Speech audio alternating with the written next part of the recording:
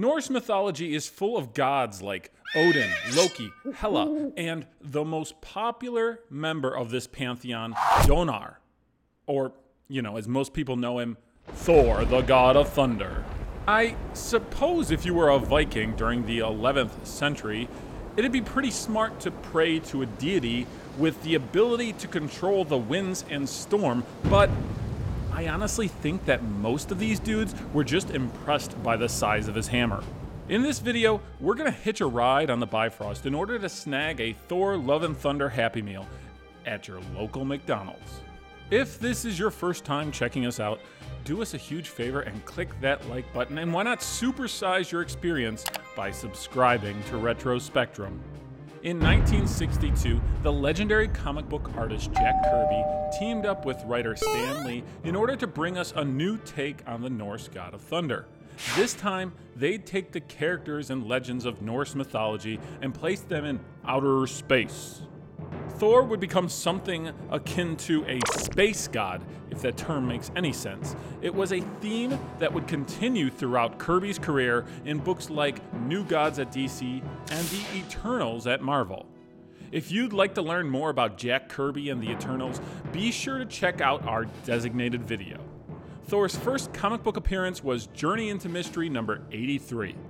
When Dr. Donald Blake wanders into a cave, he grabs a large stick and whacks it against an even bigger rock. And just like that, he transforms into the mighty Thor. That stick, or staff, also transformed into Thor's mystical hammer Mjolnir.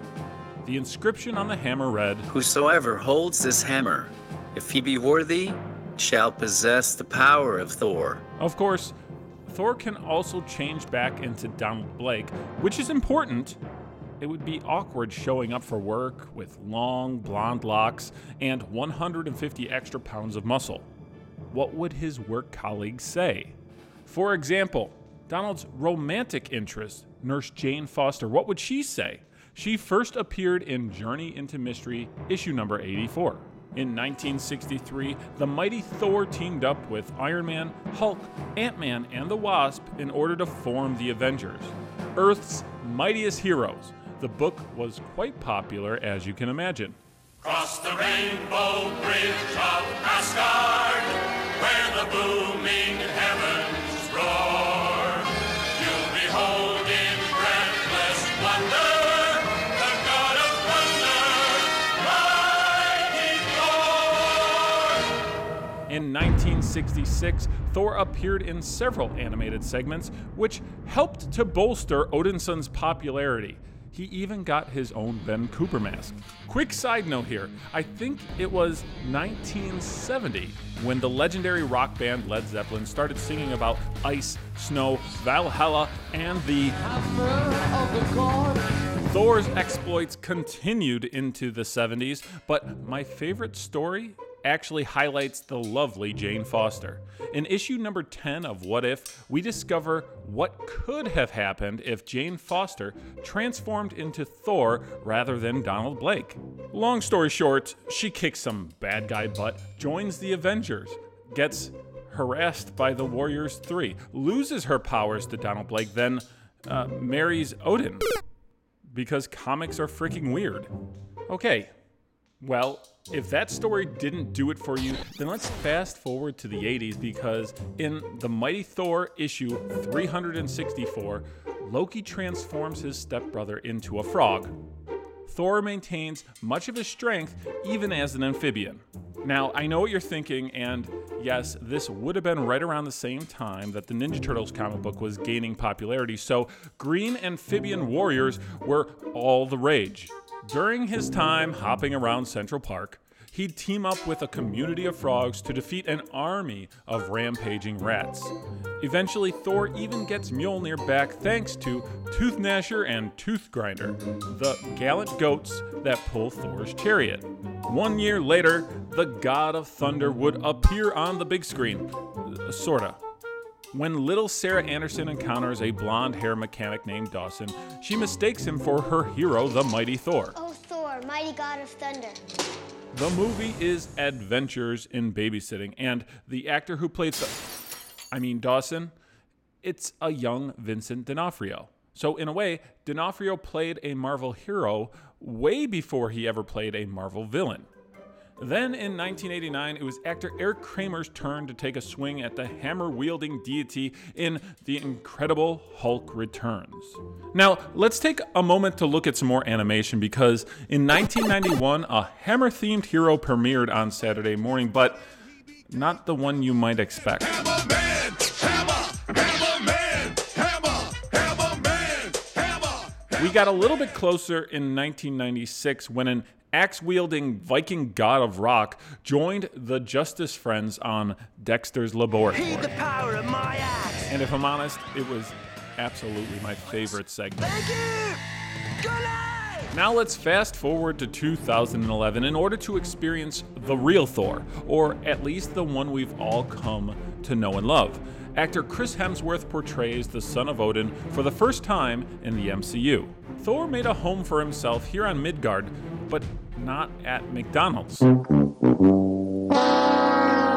Back then, you could go to Burger King in order to pick up a kid's meal with one of 8 different toys. Oh, but hey, don't feel bad if you're an adult, because when Thor returned in 2013's Dark World, he must have been a little hangry. And trust me, you wouldn't like him when he's No, that's the wrong hero, and Hulk wouldn't even show up until Ragnarok.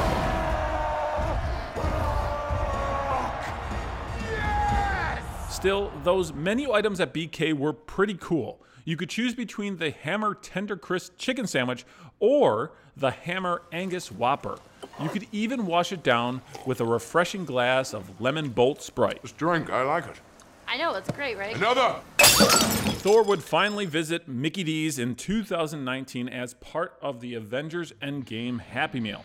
Now, the prodigal Odin son returns to celebrate an all-new film, adding a little love and thunder to your McDonald's Happy Meal. THOR Love and Thunder is at McDonald's.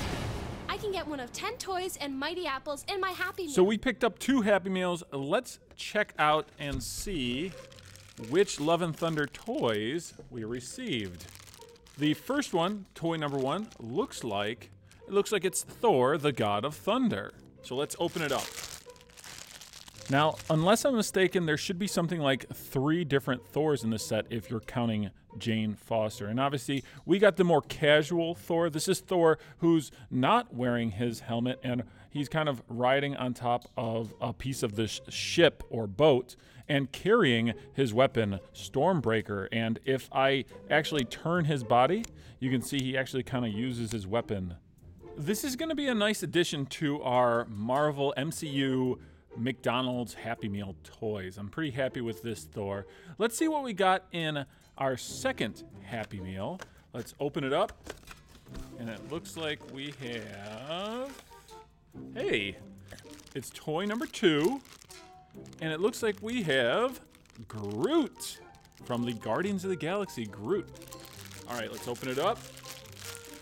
So let's take a look at this Groot figure. It looks like he's gonna be surfing, or it looks like he's surfing on a boat as well. So both of these, the basis for these looks to be boats this time around, which is a pretty big departure from some of the other MCU toys. Once again, there looks to be something going on with this figure. Let's check out the back.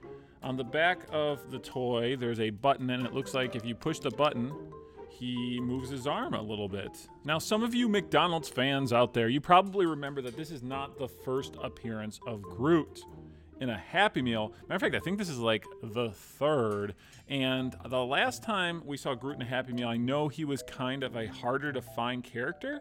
And we happened to be able to snag him from the Avengers Infinity War Happy Meal. And you can see the actual overall look in this collection versus the old MCU McDonald's Happy Meal toys. They've changed a bit, right?